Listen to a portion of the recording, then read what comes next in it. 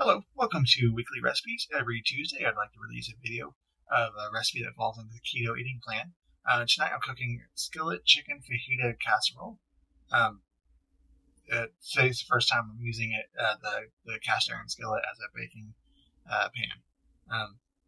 I have Pyrex dishes that I use to bake all the time with, but for the vast majority of the time when I use the cast iron skillet, it's for bacon and eggs. It's going to be interesting to do something else with the cast iron skillet. So let's go ahead and get started. And here's all what's in it.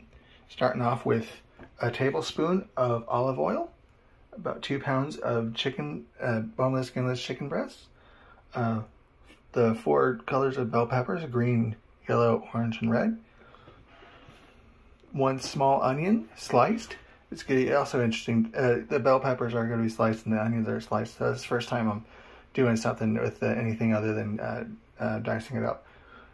1 package of fajita seasoning mix, 1 cup of sour cream, 4 ounces of softened sour cream cheese, and 2 cups of shredded cheddar. I'll get that all cut up and started. And first step is to preheat the oven to 350 degrees. Okay, the oven's up to heat and the skillet's been preheating for a while, so I'll go ahead and add a tablespoon of the olive oil. Okay, I got the pan oiled up and I'll put the chicken in there. I'll cook that up until there's, well, it feels strange to put the chicken in the pan without doing any kind of seasoning. I thought about doing pepper in there, but it's got peppers. So I'm just going to do a bit of a salt on it. Not much because it doesn't call for much, but salt's good for you. Okay, the chicken's been cooking for a while. Hopefully not too much of a while. I kind of got distracted. But anyway, I'll go ahead and take the chicken out of the pan and put it to the side here. I almost put it back into the glass bowl that I had the raw chicken in, but I'm glad I caught that. But let me go ahead and get to the chicken set aside here. Okay, now I got the chicken set to the side. I'll put the peppers and sliced onions in the pan, and I'll keep those cooking until those get all tender. I kind of forgot I was doing a recipe video, and I already mixed up the sour cream and cream cheese, and just get those mixed up, and I'll cook the peppers and onions until they're all cooked up. Okay, the instructions on the site kind of, I think it implies that it's supposed to be done in the pan, but unfortunately my pan doesn't seem to be big enough to do this next step, so I'm going to do that in the big bowl here. So I'm going to take all the veggies here and just mix them in with the chicken instead of the chicken with the veggies.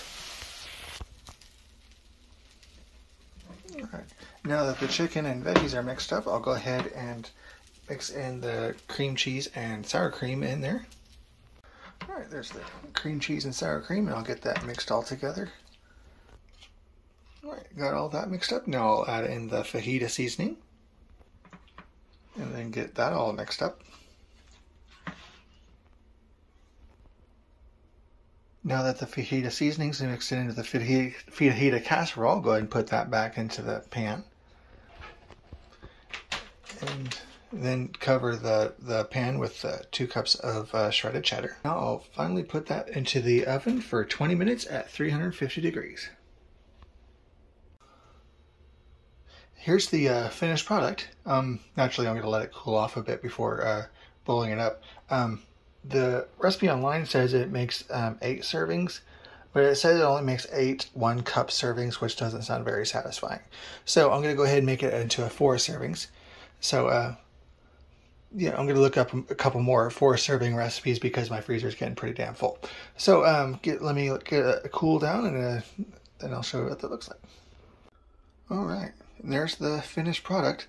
That's what the pan looks like.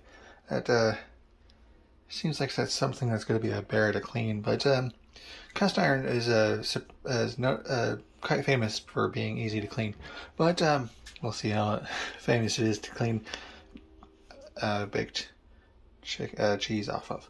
Anyway, there's the 4 servings. Yeah, the original recipe says 8 1-cup servings. So it doesn't seem very much of a meal. So I'm just gonna do 4 servings. I didn't really measure out how many cups are in each servings, but I try to get an even split there. But yeah, that's another one pan recipes that I love making, that just cut everything up and put it together, and that's your recipe. I'm going to try to look for more 4 serving recipes because my freezer's getting pretty darn full. But I'm not sure if I said that already.